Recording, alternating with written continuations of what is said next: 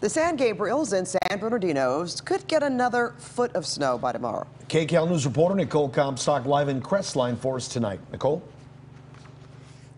Yeah, you guys, and we have some patchy fog out here right now blowing in with the wind, which is obviously starting to make driving conditions pretty difficult because of low visibility at different points on the mountain heading up the road. And people are just crossing their fingers that this is a weak storm so the wind and snow don't wreck anything else up here. As dense fog rolls in, another dusting of snow and strong winds are set to hit the San Bernardino Mountains overnight. And here in an already blizzard-battered Crestline. And I'm over it. I'm ready for summer. Larry Helm just got 1.5 feet of slushy snow in the last day or so. When it ices over, it's miserable. Big patches of ice. I'm in four-wheel drive and I still went sideways. The local handyman says he's getting calls left and right from people who still need major repairs at their homes. I have a whole bunch of clients that not roofs damage as much as deck damage.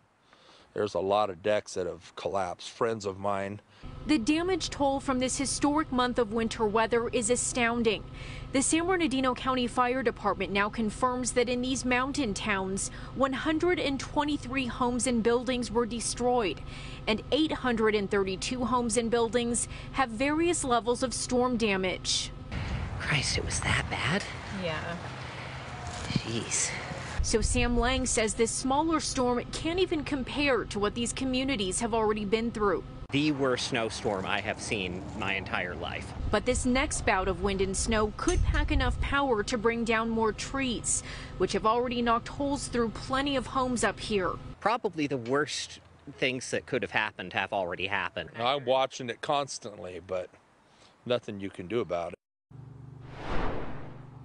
Well, it is 32 degrees out here right now, but I can tell you that the wind is definitely making it feel even colder than that. It looks like the snow will start falling out here at about midnight or maybe even a little bit sooner. Reporting live in Crestline, I'm Nicole Comstock, KCAL News. Nicole, thank you.